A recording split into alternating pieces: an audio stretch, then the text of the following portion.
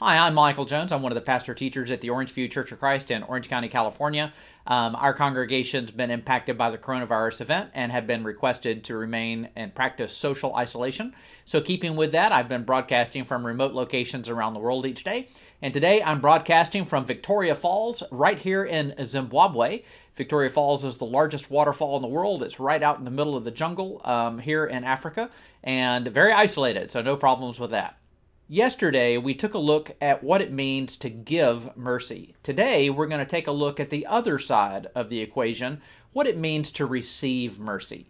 I'm going to take us back into the Gospels in Luke chapter 5, starting our reading at verse 12.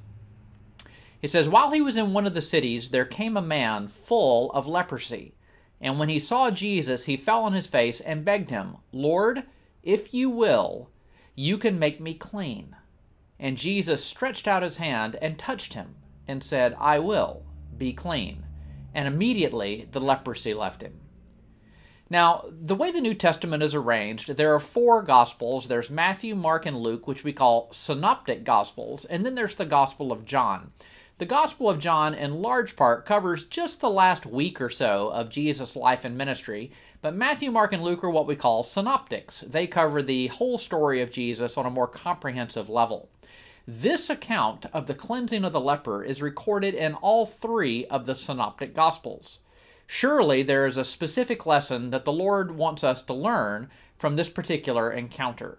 And I'll tell you that one thing that we learn from this is the leper becomes an example of the way in which a sinner approaches the Lord in order to obtain mercy. Let's take a look at how it is that he came.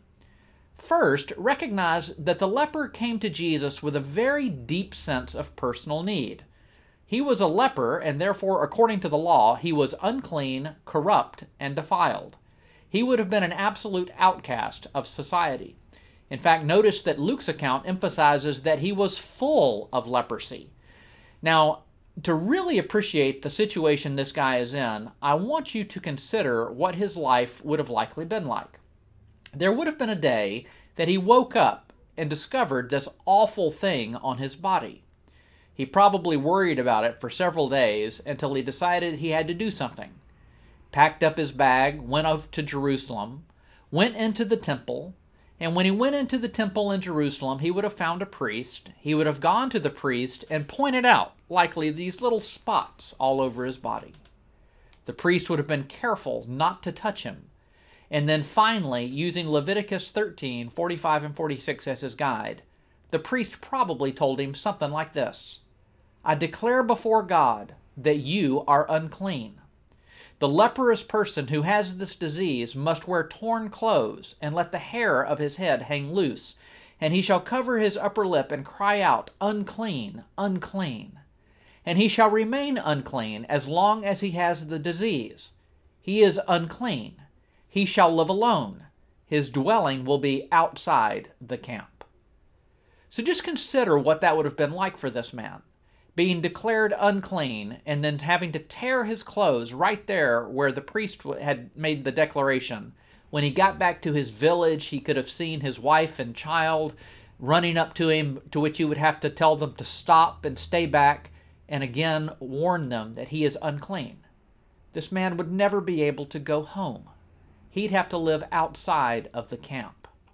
His whole life was essentially over.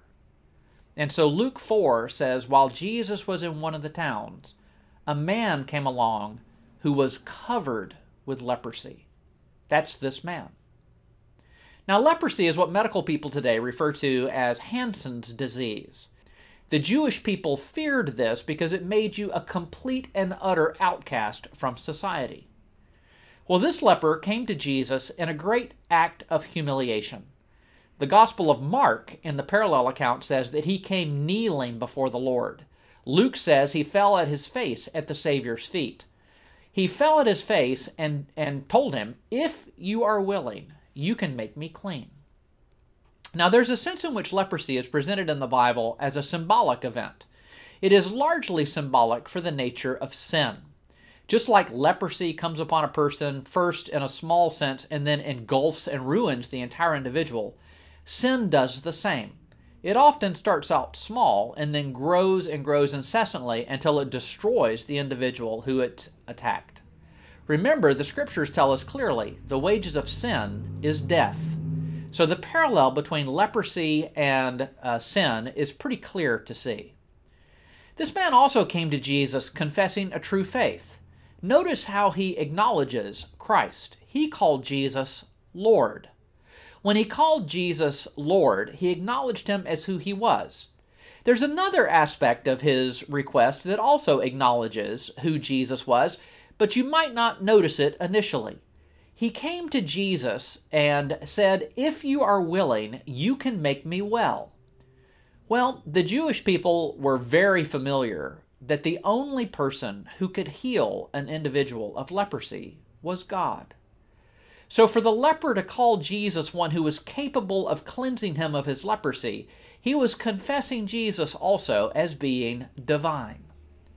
This becomes an extraordinary act of faith on the part of the leper. He comes to the right person with the right request and the right spirit of heart. He comes in a humble attitude, seeking salvation from the Lord. A well-known story is told by Margaret Powers about a man who dreamed that he was at the end of his life. And as he saw his life, it was as though they were walking along a beach together with the Lord, just he and Jesus moving along. As he looked back over his life, he saw 2 sets of footprints in the sand along most of the way. One set belonged to him, and another set belonged to Jesus. He noticed, though, at many times along the path of his life, there were only 1 set of footprints in the sand. And he noticed that it happened at the very lowest and saddest times in his life. Well, this really bothered the man, and so he questioned the Lord about it. "Lord, you said that you would never leave me or forsake me. You said that once I decided to follow you, you'd walk with me all the way. But I have noticed that during the most difficult times of my life, there was only 1 set of footprints. I don't understand why, when I needed you most, you would leave me." And this man in his dream, Jesus looked back to him and said, "My son, I want you to know that I love you and I would never leave you. Look at those footprints. During those times of trouble and intense suffering, the footprints that you saw were mine. I was carrying you at those times." It's important for us to realize that in our own life, when we go through the most difficult of times, God is always with us. We should never doubt His presence, even though you can't physically see Him. At times, you will recognize the promise of God is true. He said, "I would never leave you or forsake you." You should contemplate that in your own life. What kind of faith do you have in the Lord? Have you put your faith in Him to cleanse you of your sin? Did you go to Him looking for salvation? And if so, are you daily living with faith together in the Lord? Hebrews 11:6 reminds us that without faith it is impossible to please God. For whoever would draw near to God must believe that He exists and that He is a rewarder of those who seek Him. If you need victory or cleansing from sin in your life, let the Lord do that. In Psalm 34 and verse 18, the psalmist says, "The Lord is near to the brokenhearted and saves the crushed in spirit." David, in his well-known penitent psalm of Psalm 51 and verse 10 said, "Create in me a clean heart, O Lord, and renew a right spirit within me." John, in 1 John 1, in his epistle, somewhat closing out the New Testament, says that if we walk in the light as He is in the light, we have fellowship with one another, and the blood of Jesus, His Son, cleanses us from all sin. When we look at the leper in this story, for many people, they would have seen that man and viewed him as a failure. He was failing in his health. Death was so near to him, he could probably feel its cold breath breathing down on him every day, saying, "I'm coming for you." Every day, he would have looked at his reflection in a pool of water and seen his life drifting away.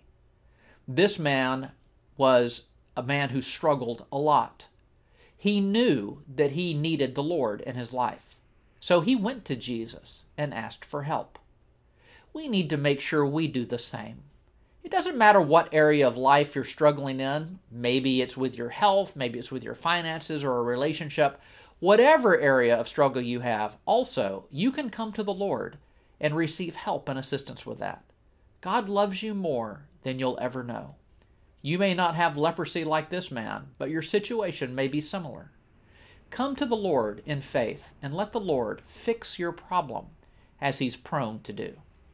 Well, as you go through your day today, I hope you find these thoughts helpful to you. Remember, take your needs to the Lord, for He cares for you, and walk with Him earnestly in faith each and every day. I hope that's helpful. I'll see you back again tomorrow from another isolated location.